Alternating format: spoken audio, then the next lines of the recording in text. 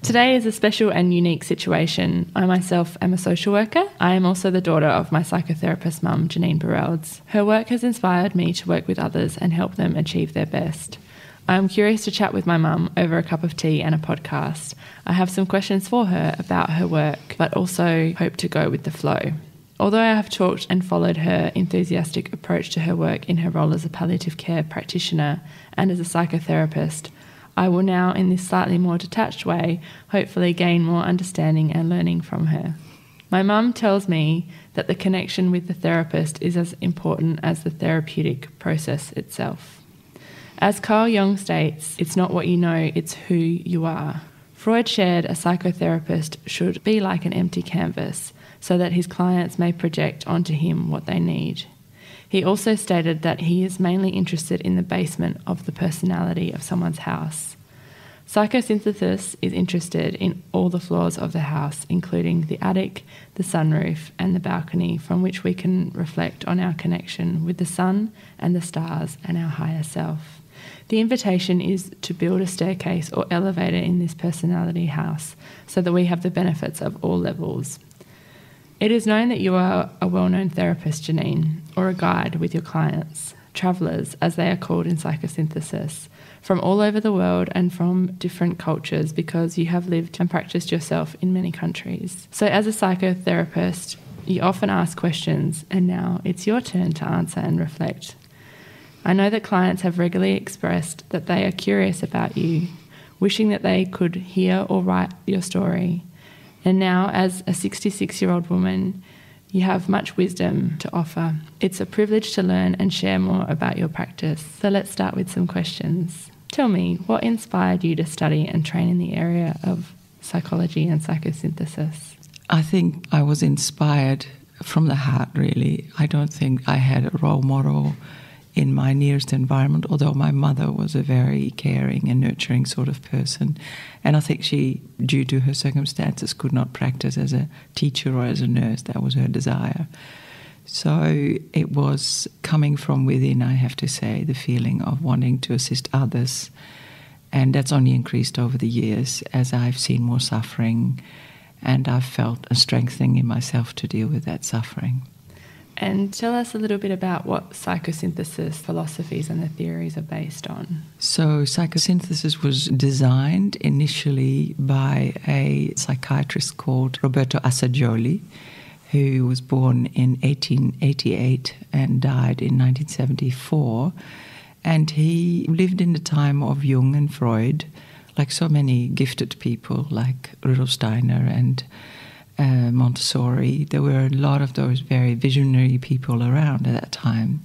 And he was inspired by a lot of the more eclectic theosophical type notions of the world. He was a Jewish person, but he was definitely interested in the more, I guess, spiritual aspects of life. Not necessarily religion, but spiritual things in life. And he felt perhaps a little frustrated or stilted by the limited notions that Freud had about people being driven by sexual desire or survival. He felt there were other levels in a person. And that particular way of looking at people fits very well with my own spiritual search. I've traveled extensively, as you know, in India and Nepal and overland in the late 70s and was really struck by the variety of religions and their expressions and their cultural rituals. And yet they're all having the same basic concept of love, which actually, if you think about that, doesn't get much of a look in our regular work, because we don't say, oh, that patient has a lot of love or that patient is very loving towards their neighbor. That doesn't end up in the case notes. We talk about other aspects. We talk about other significant things that we observe. So that's why sometimes psychosynthesis is called, it's an optimistic, enabling type of psychology. So that really drew me in. It was a merger of my personal stance in the world and then the techniques of psychosynthesis really fit that well. So I guess that description of love, is there a way that's described in psychosynthesis that resonates with you? Yeah, I think in psychosynthesis they talk a great deal about the higher self or the deeper self. And that is described as an ontological identity. So it means it's not attached, it's eternal. It's, in a sense, almost like an observer part of ourselves. And from that point, I've noticed this in my own practice as well, it's easier to work with, say, traumatic issues because there's no judgment, there's no need to rescue, there's no need to change the situation or change the patient or the client, whatever you call it, or fellow traveller. So they can it's easier for them to externalise from the situation. Yes. So whereabouts did you do your training? I was in my late 30s when I started studying psychosynthesis. I lived in Holland, and they had an international college there that affiliated with people in Sweden and Spain and Belgium, and I did my training with that college. And initially I had some reservations because I thought it would be a bit airy-fairy, and I'm really quite a practical person maybe. As a nurse, you become very kind of grounded in day-to-day reality, and that was certainly one of my desires, that I really wanted it to be practical and not all this sort of sitting in meditation and visualizing. And so the college had also as a combination the Gestalt therapy, which is a very grounded, quite almost confrontational type of working. So that was a perfect combination for me to work with that. I did 3 years of studies with them, and it was an amazing, eclectic group of people from all over the world that came there, and really wise, authentic trainers as well. That I still at times think, oh, what would Daniel say about this or whatever. So I felt really inspired by the trainers that I had. So it only confirmed that I'd made the right decision to come and study there. And are you still connected with any of those trainers or people that you went to school with? Yeah, I know still some people, and when I went last year to Italy to the house that Roberto Assagioli lived in, he's donated that to the Psychosynthesis Institute. I met with some people from Holland, and I met with some acquaintances from that time, and it felt like an immediate family feeling with them as well. And they're all humble because they don't underestimate their own search for meaning and their own search for their own improvement, I guess. So it's like everyone's a part of it. So it takes, I guess, the ego out of the relationship between a therapist and the client. Yeah, true. And it's actually the same with Gestalt therapy. The founder was Fritz Perls, and his favorite saying was, the point where the meeting of the client's resistance and the therapist's resistance is the point of great transformation. So push through.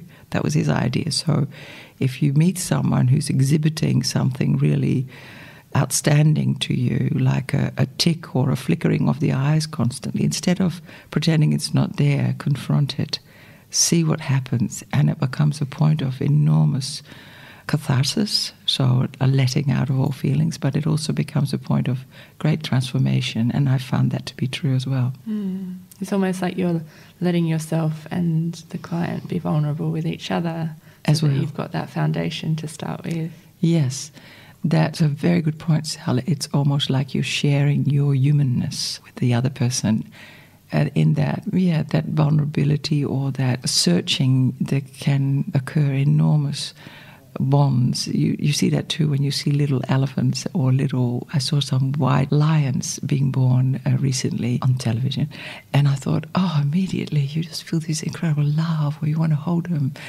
And so the vulnerability of these little creatures, but also the vulnerability of us humans, is often very gluing and very attracting and leads us back to the heart, I think. So what are the most significant bundle of ideas, and by which philosophy was Roberto Assagioli, the founder of Psychosynthesis, inspired by? Well, he was interested in theosophy, but he was born as a Jew, so the Kabbalah was important to him. Sorry, theosophy? Theosophy, yeah, which was founded by a lady called Anna Blavatsky, and she was studying in quite an intellectual way all the different world religions and comparing them and then making a combination of those practices early on already into meditation and into mindfulness. Personally, I think it's a very intellectual path. So it doesn't necessarily appeal to my skill sets or who I'm built like. So he was inspired by that, but he was certainly also a doctor and studied psychoanalysis, of course. We've studied with Freud, and he met Jung a couple of times. And he was a humanist. He, just as an expression of that, when I went to the house that he lived in, the bottom floor of his house he gave to patients to live in who were poor. And one of the patients lived with him for 18 years in the house itself. Wow. Because he just felt that there was no difference between them and him. So it was not just a task or a job, it embodied it in his life as well. Do you have any favourite sayings by him? Yeah, my favourite saying is, calm, calm, we're in eternity, which puts so much perspective when you get caught up in the drama of life or in the need to maybe rescue someone or in the need to change yourself, to kind of say, calm, calm, we're in eternity. It gives room to breathe. That's beautiful. How do you find, I guess, that quote? How does that resonate in your practice when you're with patients? Well, exactly there, that when I get caught up in, oh, this is terrible, or this is upsetting, or I need to offer more, or I need to change some things, or maybe I'm not enough as a therapist, or I find that is indeed expanding my feeling of the person in their life script will find meaning. And I guess it pays into the notion of the Eastern philosophy of karma and reincarnation, that at this point in time that person may be really suffering, but they will also, through that suffering, discover perhaps a wisdom that they know in no other way would discover. So meditation, visualization, practicing mindfulness, they're all really important components that I utilize. And they don't only come from psychosynthesis, they come from other philosophical paths that I follow. It's almost like when I'm sort of thinking of when people have been through hard things, they would never want that of themselves. But then when they look back on it, they always say they're glad they have because they've learned so much about themselves, or it's created a new sense of outlook. Yeah. It's interesting, isn't it? It's interesting that we as an outsider can observe that. But if you say that to someone who's in the middle of a crisis, you might end up with conflict, isn't it? That's true. But I suppose if you speak to them 10 years later, even reading biographies of people who've had very traumatic experiences, they would never have wanted that in their lives. But after the fact, there's all of these things that have come from it, or relationships that they've formed. True. I often remind myself, it comes to the surface, that I worked with an AIDS patient who was in his last days of his illness process and was dying. This is in my role as a palliative care practitioner, and he was desperate, he was in a lot of pain, and he was emaciated. He didn't want to see anyone anymore because he felt embarrassed about himself. And then we were having a conversation as I was giving him a bath, and he said, you know, Janine, this has been really difficult, and I'm really, really scared to die, but I wouldn't have want to miss it for the world. Wow. It's an amazing experience, isn't it? So tell us now, let's move into, I guess, some of the rewards of your work as a psychotherapist. What's the most rewarding part of your day, I suppose? I'm always very curious when I meet new people, because I do have that very distinct feeling that no one comes to see me without there being a very deep reason for it. Some people only come once. Some people come for, I have people that I've seen for 25 or over longer than that. And that is surprising to me, that it still remains relevant for them and it still remains relevant for me, and that in that exchange we still find other explorations. And because you don't come from pathology, or that's not the main kind of analysis that you make, that there's something wrong with that person, it remains inspiring and interesting and fascinating to see people go through their different life phases just like I am. I find that really interesting, the long-term people. But I'm always curious about who comes through my door. And I find it rewarding, too, to see that when I'm battling with an issue in myself, frequently I might get people that are in some way are also struggling with that. Or when I've just resolved something, I find that, hey, all of a sudden people come to me with that topic.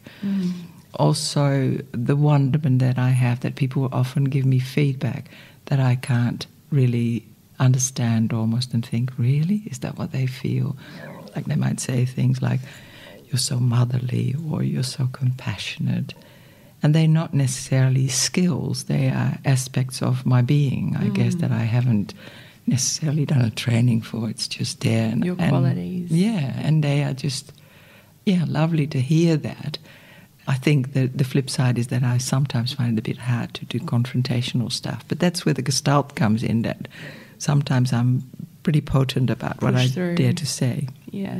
You've mentioned sort of talking about what you enjoy most about your work, that sense of curiosity.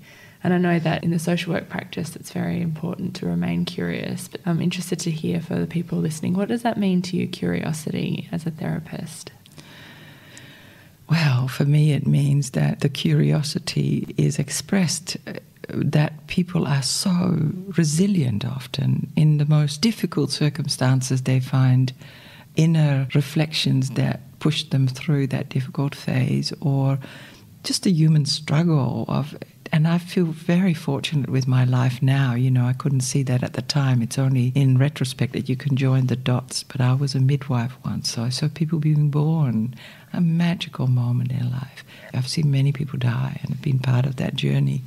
Our human ability to work with challenges or to figure out strategies to deal with the most difficult things. And my thoughts go to people who have had someone in their family who've had suicide.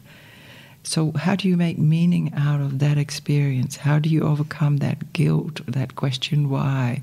Yeah. Those sorts of deeper things, and to inquire after that, and to be indeed that empty canvas that Freud talks about. Is I don't need to kind of reflect on that. It's just fascinating to hear how people are able to be so creative with challenging things. And allowing them the opportunity to show or to feel or to be. Yeah, exactly. And you know, it's actually one of the easiest jobs, I find, in a sense, to just sit with someone. It sounds so simple because you can't just sit and meanwhile think of your shopping or whatever, but to be really, really present, to empty out all your own personal things.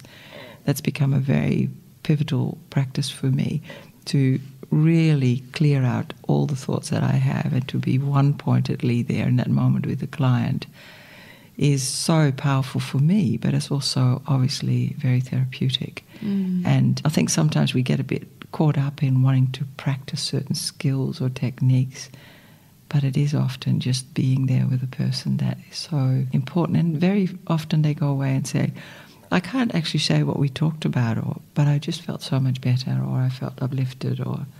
All right, so we've talked about what you found rewarding in your role and the things that you're, I suppose, grateful for. What about the challenges? What do you find particularly difficult in the work that you do, Janine? I think I said that already before. When people are very confrontational and angry, I find that difficult. I as a person, try to avoid that. I think it comes a bit as a gender thing as well. I've heard so many people, it's one of those things of late, I've heard so many people confess, particularly women, I hate confrontation. So I find that hard when people are confrontational and angry, and I find it hard also to see that it is their process. It's not necessarily against me. I find it hard to depersonalize that and think, no, that's not to do with me. And whereas if people are sad, I find it easy to stay with that. When people are angry, I find it not so easy to kind of say, for example, ask a question or be curious about that, because my kind of fear is taking over then. Yeah, and I suppose with the philosophy of having that empty canvas, you're making yourself open to everything, and that includes when people are angry or... Yeah, I can imagine that would be very difficult. Yeah, but I guess over the years also, that notion that it is that person's journey and it's not necessarily a reflection on me, I've become stronger at that. I've really put work into that as well, because it is... Otherwise, what we attract is only people that we can feel positive and pleasing with, and that's not necessarily transformational. Sometimes through the anger, people do discover enormous amounts of... And of recent years, I've had severe anger against one person in my life, and it's been a major teaching for me. So much learning about, setting boundaries and being defensive about self and not taking shit from others, basically. Yeah. You know? Yeah. So anger should not be seen as a negative only. It has lots of good qualities, protectiveness. But, it's not naturally my strength. And I guess having gone through that yourself and realising the resilience that you've created, that probably makes it easier when you see others in that state to sort of walk alongside them and maintain your curiosity. Yeah, for sure. So is there a central, I guess, or a strong theme in your work? Yeah, I work with a very broad lot of topics. I work with families, I work with children, and the central kind of philosophy or theme there is that the healing will come. There's a kind of an optimistic belief that people will find their healing and that I'll be part of that, and I feel a gratitude for that. And I have confidence about that now, that I can, even if it's only once, be helpful with that. And that's where that description of the house is so potent, that we all have a potentiality. And when you think about it, when you fall in love with someone, you often very much focusing on their potential. You can't see anything wrong with them. You just think that person will give you all the things that so far have been unfulfilled. So that people reaching their potential is ultimately people creating self-love, and not love as in a narcissistic, egotistical way, but love as in an appreciation of their deeper self. I'm quite inspired at the moment by the self-compassion theory that is around, which actually says that we should have a compassion for our deeper self, not necessarily our ego, self-esteem things, but mainly the kind of appreciation and the curiosity about that deeper self. And through compassion, we can heal so much. I guess that's the other strong thing that I feel, is that when people are afraid, transformation is much more difficult. So when they're afraid of their partner or when they're afraid of their life itself, then transformation is much more difficult.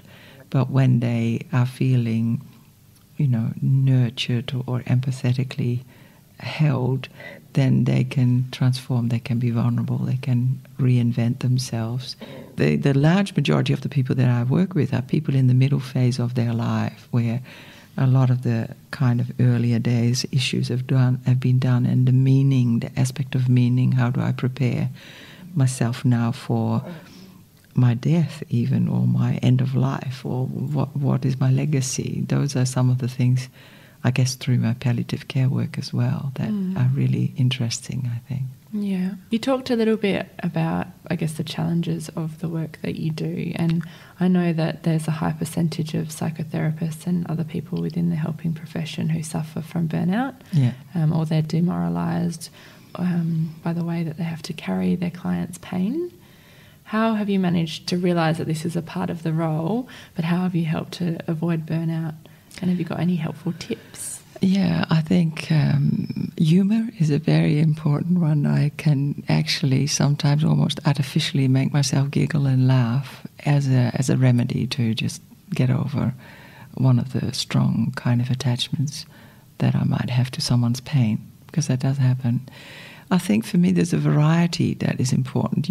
I love bushwalking, I love working in the garden, and there's a whole variety of activities that I do that kind of divert my mind away from that, and that deep knowledge and belief that that person has the need to learn from this experience. And what is also interesting, we talked about anger before, is that sometimes setting up really good boundaries is a very important skill and tip to say, I'm delegating that back to you. And to, when the session is finished, sometimes I do what they call an aura cleaning, where you rub your hands together and you wipe all the connected energy that you might have received from that person inadvertently or advertently. You wipe that away and send it back to Mother Earth. I find that really helpful, and I often teach people that as well. I do think deep down my philosophy is that I'm not the doer. If people are still not healing, or if there's conflict, I can see more clearly I'm not the doer of that. I can leave that with them. And I don't feel that I have an too strong a responsibility for their recovery, which is a trick, really, because a lot of people, particularly when they're in despair, that's how they're trying to engage you, like, what are you going to offer me? What is going to happen now? How can you help me? Yeah. Yeah. And to reinforce through visualization and meditation with them, I do a lot of visualization activities with people as well, that there is more to them. There is more to them than this desperate person that's looking for solutions. Yeah, so that is my self-help practice as well. And I'm very blessed. I have a very varied life. I have beautiful children like yourself, and I have very good connections with friends, sort of that restore my energy. It's interesting. I think that's something common. I know that from sort of people that I work with, that finishing a day or having after a hard session, a way to look after yourself is by doing what you talked about. Or some people will have a shower or change their clothes, or it's almost like you need to mentally shift out of that focus to be able to look after yourself. Yeah, exactly. Do you have anything that you do before a session or before you start a day of psychosynthesis? Yes, I do actually always have a bit of a grounding practice. I'm now very fortunate. I work from home, and as you know, we have a beautiful, tranquil setting with lots of trees and a big national park in front of us. And I look through that window, and sometimes I have an open eye meditation, or I have a closed eye meditation, and I send in that meditation love and light and ask for some assistance to be able to be present with a person. So, and there's preparation that goes into it. And sometimes I have an intuition, that person is going to come with that topic. I need to read up on that. That person wants to make an advanced directive for the end of their life. I need to look up on that. So it's sometimes very practical, but most of the time it's just a stilling of the mind. So you're preparing that focus. Yeah. Okay. How have you seen your work change over the years? Are there things that you do differently now, or that you did before, or things that you used to do before that you don't now? Yeah, I think I was more relying on my training in the earlier days. I felt like, I need to recite that list of things that you need to do, or I need to read up on that. I did a lot of training, and I went to a lot of workshops and did, of course, in all this, supervision and having personal sessions with people has been always part of my practice. I'm also really benefiting from just writing down my own reflections, almost letter to myself, sometimes that I write. And over the years, I think that people have become perhaps less reliant on the therapist. They are very good in researching their own topics, and they often have embarked on a practice of mindfulness or meditation or whatever it is, and they're more aware of, the general components of good health, walking, exercise, etc., etc. So I think there's been tremendous evolution of the clients themselves, that the need for assistance is not as of course, people in crisis still need it, but I don't tend to see those people in my practice a lot. But overall, I think people are very well aware. They're very well equipped to research things. Saying that, though, doesn't mean that they can do without that personal connection with someone. I think sometimes there's been a bit of an illusionary notion that if you read that self-help book, from there onwards you'll always be able to be assertive, or from there on you'll be able to practice things. I don't think that's true. That's an intellectual exercise. I think what needs to happen for people is they need to tune into their heart as well. So it's a heart, body, mind, spiritual experience for them. And I think it's difficult to do that on your own. I think it's difficult because you can kid yourself so easily that you think, I got this figured, and then life throws us a crisis and we realize that we're not equipped at all to deal with that. So, and also as a therapist, I see that people are more choosy about who they want to work with, and so they're much more clear about their criteria, what they want from a therapist. They research it really well. They look at websites and so forth before they come. I think that the other part that is missing for quite a lot of people is that they don't have elders or wise people in their general life.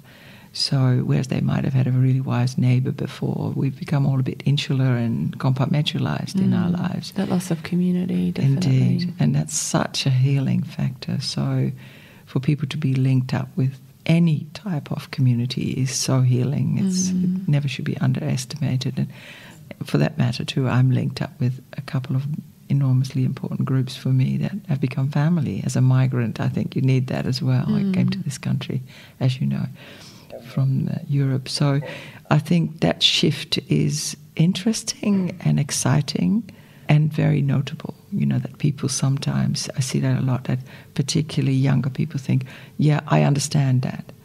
But understanding and knowing and feeling and integrating that is quite a different process. So I still think there's always going to be a need for a therapist. So you've touched on it a little bit just now.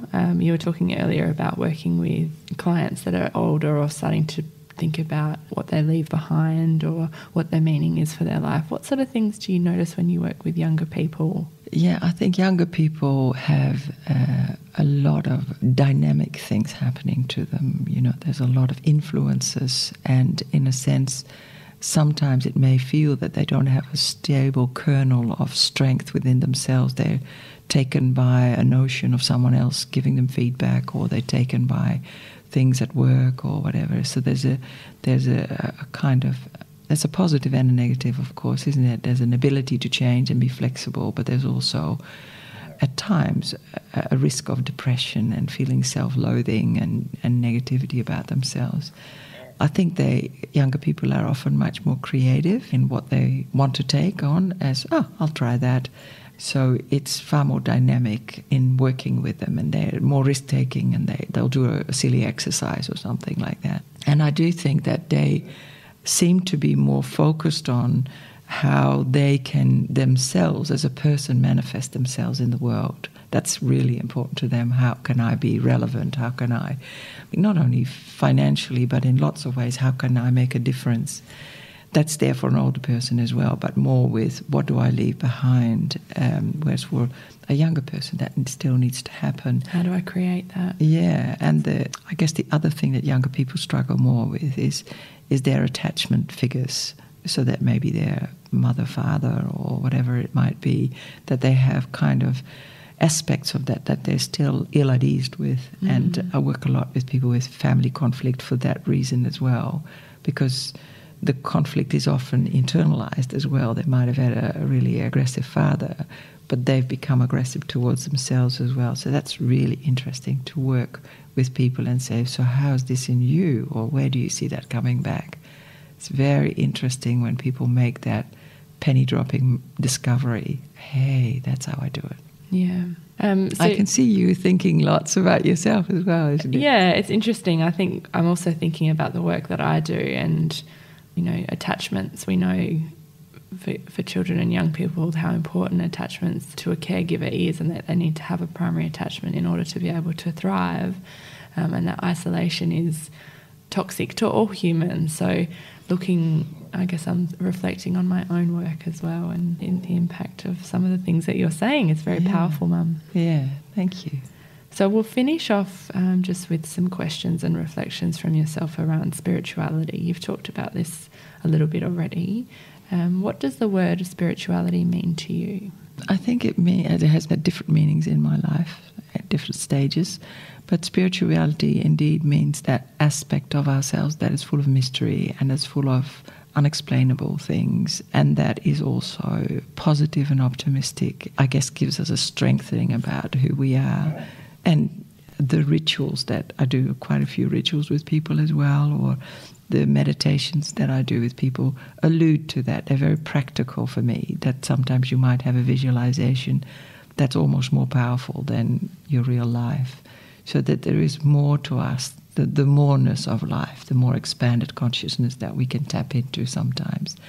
And in Psychosynthesis, they talk about there's a map of consciousness that's shaped as an egg. And if you go through a crisis in your life, you end up in the bottom of the egg. You discover all sorts of yucky things, maybe of your past, all sorts of repressed fears. And then you come back into the center again, where your consciousness lives most of the time. And then frequently people have a loop through the higher aspects of their lives. So they all of a sudden have a sense of wonderment, or they see nature different, or they have an inkling about something miraculous that has happened to them. So that to me is part of the spirituality as well, that we have components that we don't know till we've been squeezed with a crisis. And then that, I guess, the aspect of the higher self, as they talk in psychosynthesis, is like a little star that's on the top of the egg that actually reminds us of those higher aspects of us, that eternity aspect again. So through meditation, you strengthen that in yourself as well, and yet also come back to the here and now and that sense of self that is in the core of. It's almost like the yolk of the egg. That's how I see it. It's always there, and it's got all the nutrients. You just need to find your way back there. That's it. I guess you've alluded to meditation and mindfulness as ways that you assist your clients to help find their spirituality. Is there anything else that you do that you can think of? Yeah, contact with nature, I think. I really reinforced that. And I think I was really strengthened lately by a person in the Shetland Islands who's prescribing a health plan with all the practices that we can do in nature. He's a GP. And instead of prescribing medication alone, he prescribes walk your neighbor's dog, have a walk and have a touch of a leaf, stroke a cactus or whatever it is, all those incredibly healing aspects of nature that are so evident, to all of us. So that's certainly one of the things that I work with in myself as well. Very fortunate to live in Australia, Sal. We are. So the final question, and the juicy one, we'll left the juiciest to last. What have you observed about your own spiritual journey? I think I can probably put that almost in one line, that indeed it's true that we need to be interconnected. It's that sense of community. We are interdependent. So as a therapist, I'm dependent on my client's willingness to work, and that we are more than we think we are. Really, that's what I've discovered over time, and I'm starting to feel more confident with it. I'm not naturally a super confident person, but I've started to feel through the illustrations that I'm seeing in my work and in my life that is there, and that I can be confident about that. You've allowed yourself to tap into it. Yeah. Beautiful. Well, thank you so much for answering some of my questions. Thanks, Al. And also thanks for listening. I hope you enjoyed the podcast. Thanks, Mum.